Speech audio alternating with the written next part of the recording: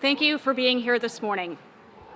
This is an important day for children with autism in Ontario and their families.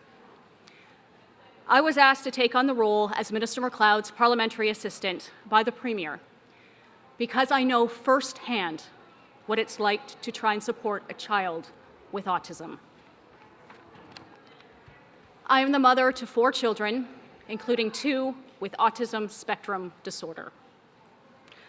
I know just how difficult days can be trying to raise a child with special needs, desperately trying to support them, struggling to get through the next minute, let alone hour or day. Worrying about your child's future. Will they graduate from high school? Will they be able to find a job? Will they be happy? What about today? Will they be able to express their feelings? Have a friend to eat lunch with? Be able to tell me about their day? This is why our government is continuing to hear the lived experiences of families with children with autism. It has been 7 years since we found out that my eldest son, Kenner, has autism. And still, when I think back to that day, I can't stop myself from crying. It is absolutely gut-wrenching. Months prior, he had gone for a secondary screening with a local doctor. Not once did that doctor mention autism in that appointment. Then out of the blue, we got a letter in the mail saying that Kenner had autism. No notes were enclosed. We didn't receive a single phone call. We were blindsided and had no idea where to turn next.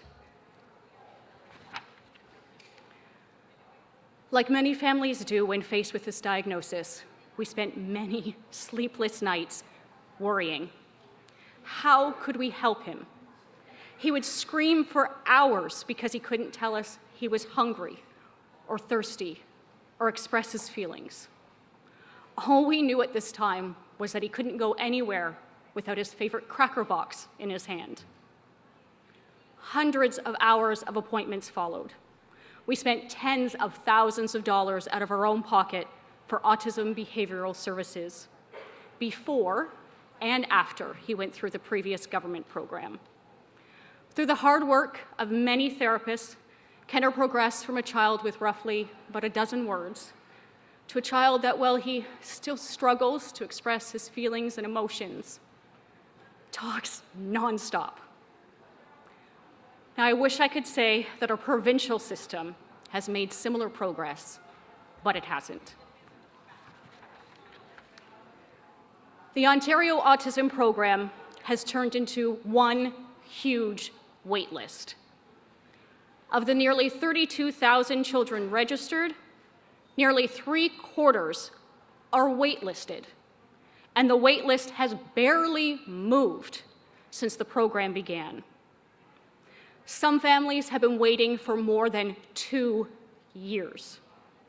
About 1/4 of families receive the majority of the program's budget, while everyone else waits and waits.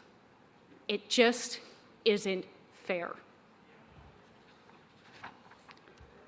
I recently had the opportunity to host roundtables across the province and hear directly from parents of children with autism.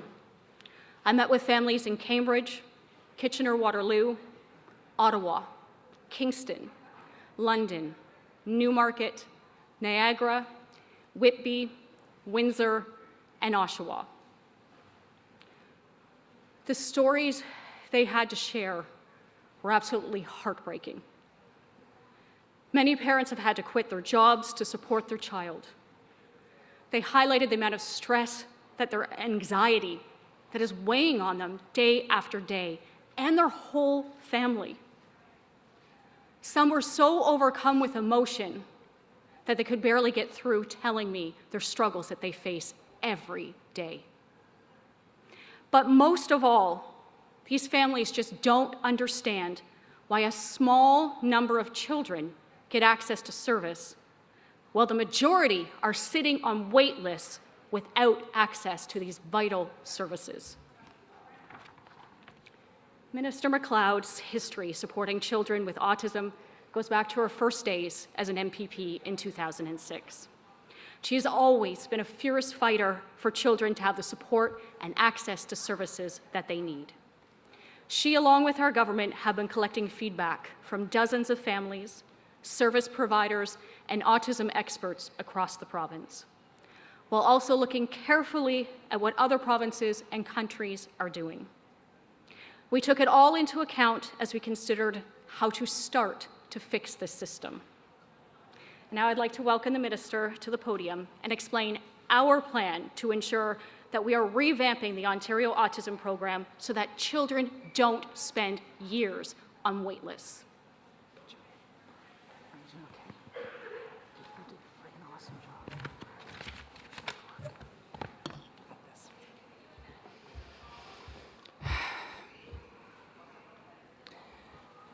Thank you, Amy, for sharing your very emotional story. I have to say, each time I hear it, I'm really affected by it. I admire your dedication, undertaking the role of MPP as a young mother, working on a policy field that is so close to your personal experience.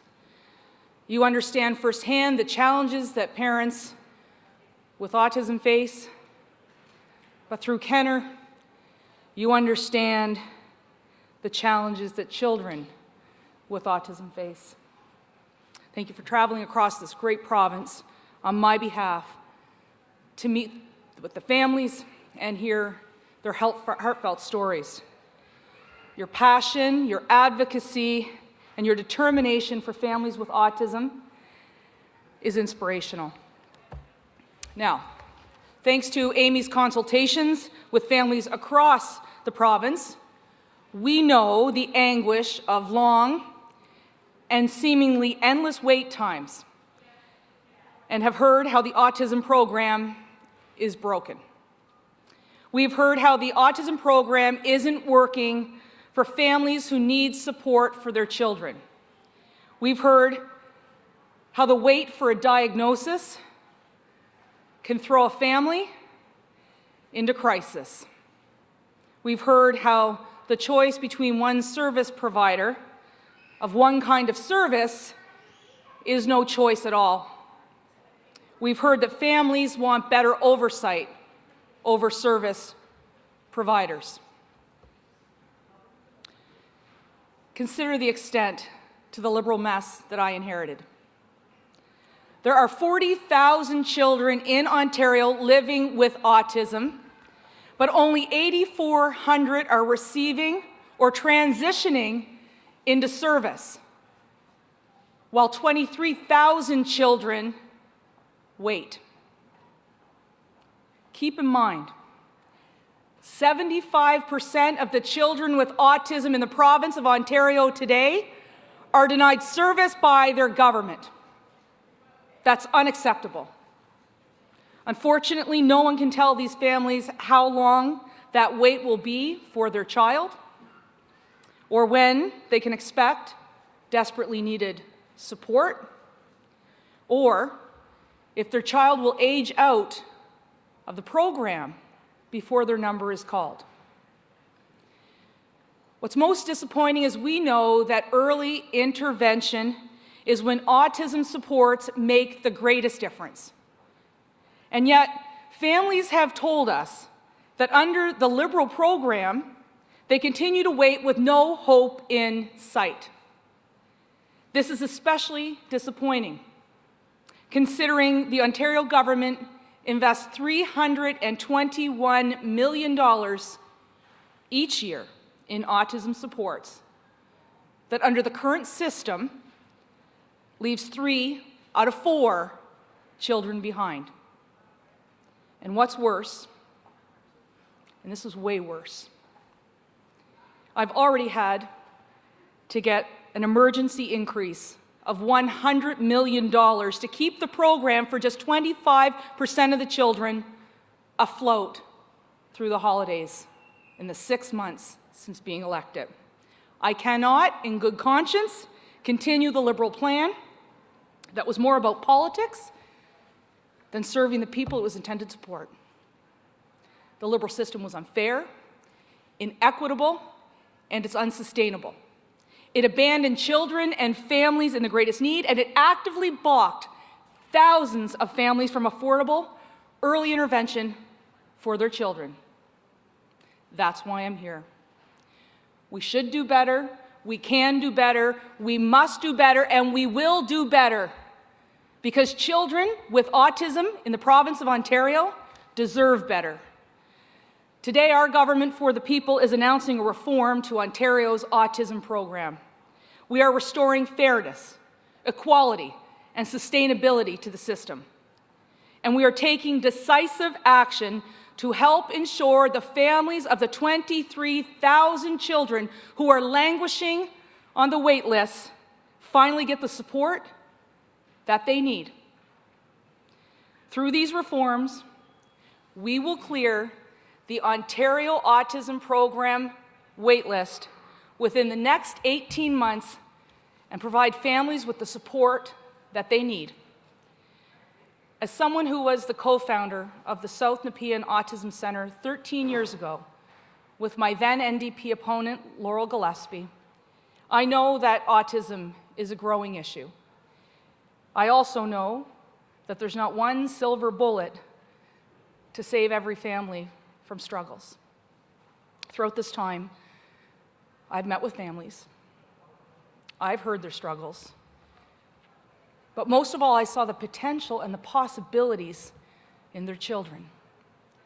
That's why our program needs to be sensitive to the many different circumstances families face. At a recent consultation I hosted in Ottawa, a parent said to me, and I quote, "If you've met one child with autism, you've only ever met one child with autism. Every child, every diagnosis is unique." Our plan recognizes that at different ages, children and youth require different supports. And also recognizing that any supports government provides must be targeted at lower and middle income families with the greatest financial need. So, here's what we're going to do.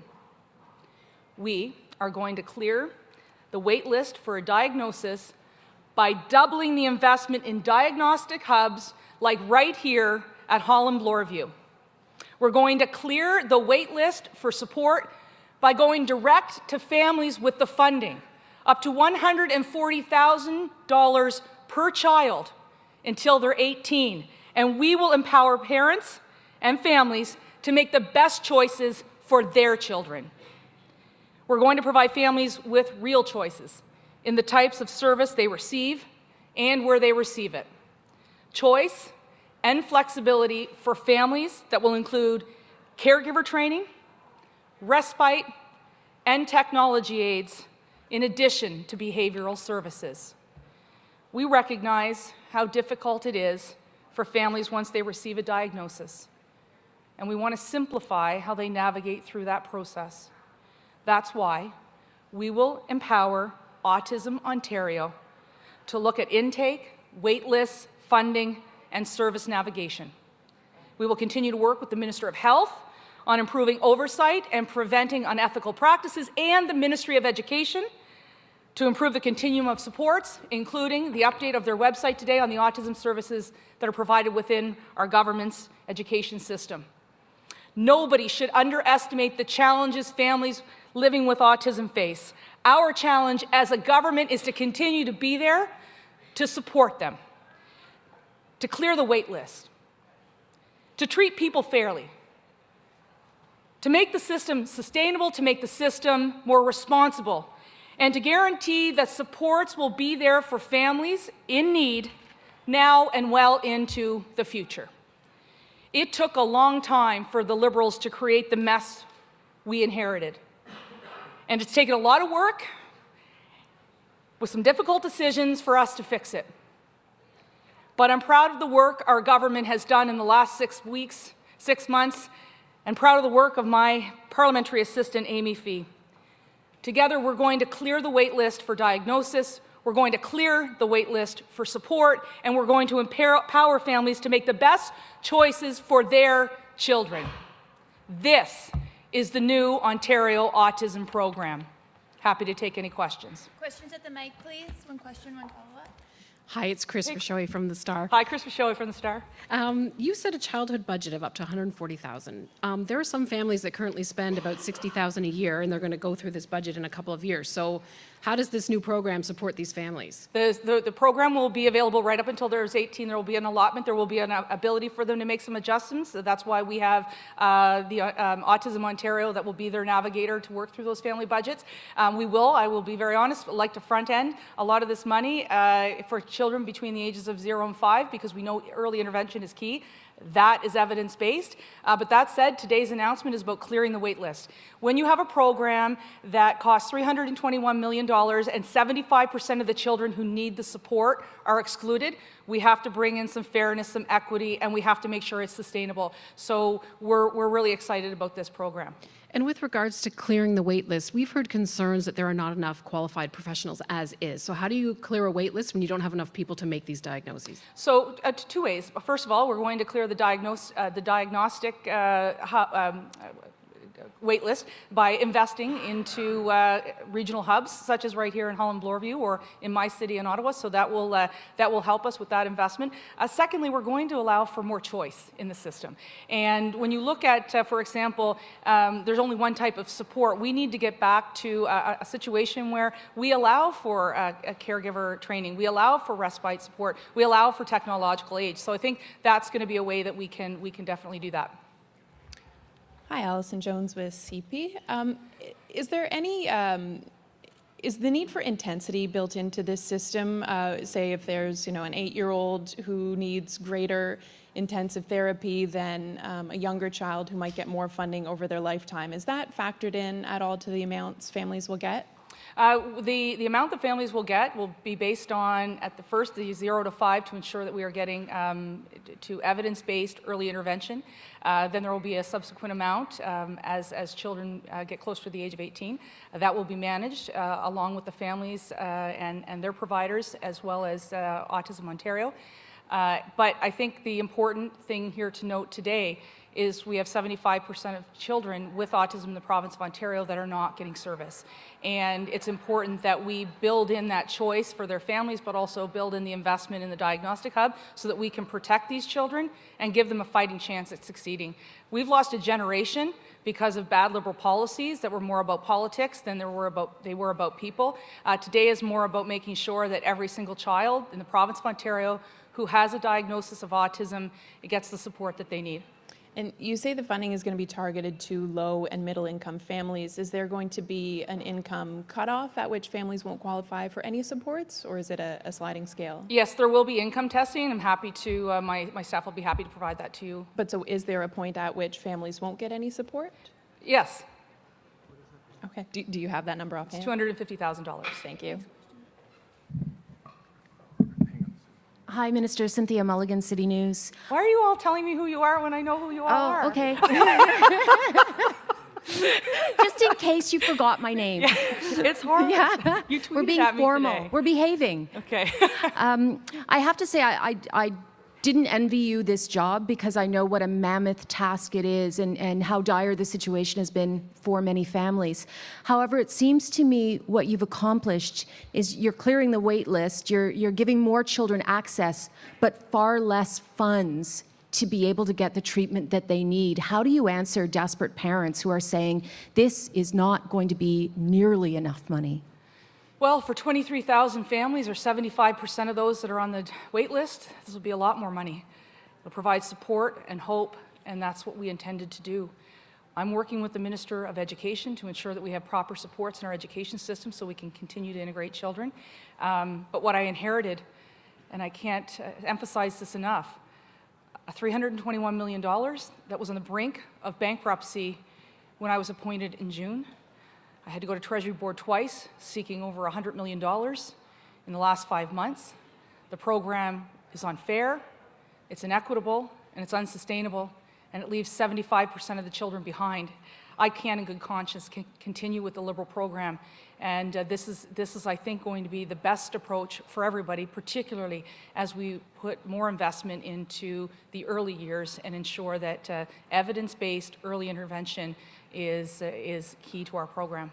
And can I also ask, I don't see anything about regulations here, and a lot of agencies and parents have been calling for the profession to be regulated. Why are you not regulating the profession? We are regulating the profession. We're working with the Ministry of Health right now in order to bring those regulations forward. So right now the Ministry of Health is undergoing a review of many of the colleges, but this is certainly one of our key components. It was a key component for me as somebody who had been an autism advocate for many years, as a mental health advocate, and I've worked a lot in the past with Holland Bloorview on concussions, and I recognize in all three of those areas you can have actors that aren't necessarily in the best interest and would prefer to profit, which is why for me as minister it became very clear early on that there needed to be stronger service standards, which is why I referenced that in my speech. Good morning, Minister. There's a school of thought out there that sometimes girls can get diagnosed later than boys. I'm just wondering, by focusing resources on younger kids, one concern parents have is that this might end up leaving girls behind. How do you plan to account for that in this new plan? Well, I think the investment that we're going to double into the regional hubs on diagnosis will certainly help everyone, regardless of gender, and quite frankly, regardless of ethnicity, because I think that there are concerns as well there. But I think it's important that we invest into facilities like Holland Bloorview and CHEO across the province to make sure that we're clearing the diagnosis wait list so we can finally transition kids into direct funding so that their parents can start to support them in the best way that they possibly can. And the kids who are on the wait list right now, how soon can they expect to start receiving funding? Our intention is to clear the wait list within the next 18 months. Hi, good morning, Minister. I know that you say that you want a lot of the funding to be front-loaded. I'm curious as to what the ministry thinks a child on the autism spectrum, how much intensive behavioral therapy does a child need in order for them to be functioning? Well, as I said in the speech when I spoke to a mother from Ottawa, if you meet one child with autism, you've only ever met one child with autism. Every single child, every single diagnosis is unique. And so it would be difficult to say that because one child has a certain set of requirements that every other child would be the same. So I think it's impossible to answer that question. But I think it's important that what we do and we continue to commit to is clearing the wait list so kids get a diagnosis quicker and we can get direct funding to them sooner so that they can get the supports that they desperately need. But many say that, in order to get that one-on-one therapy, it costs about $80,000 a year if your child is in for 38 to 40 hours a week. This would only cover those costs for 2 years and a bit. What should parents or families do beyond that time once this money will run out for them? Well, the children will have their budget right up until they're aged 18. So we are respecting the fact that autism doesn't end at 5. We do recognize that children and youth at different points in their life require different supports. But I think it's really important to note that in a $321 million program, 75% of the children are being left out. And this announcement today is more about fairness, equality, and sustainability so that we can help every child with autism in Ontario get ahead. Last question, please. Minister, you're talking about the system as a whole and making it more equitable, which I think people can understand. But if you're an individual parent who's looking at less money, what can you say to those parents who are just going to be angry, I think, knowing that they're going to get less funding? Oh, look, we have 23,000 children today in Ontario that are languishing on a wait list, that have no hope. Their parents are frustrated, they're scared, they want their child to receive some support. I cannot, in good conscience, as the minister responsible for children and youth, allow the Liberal program to continue. It's unfair, it's inequitable, and it's unsustainable.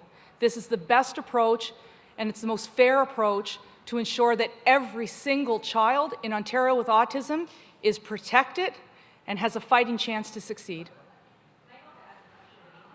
Yeah. Yeah. Hi.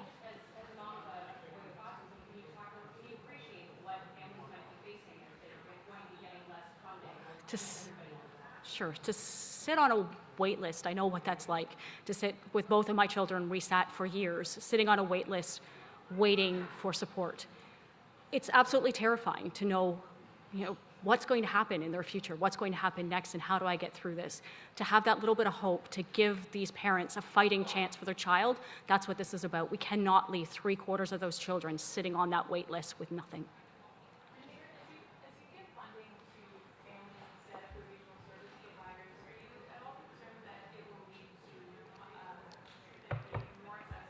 Families in major cities like Toronto as opposed to in rural areas?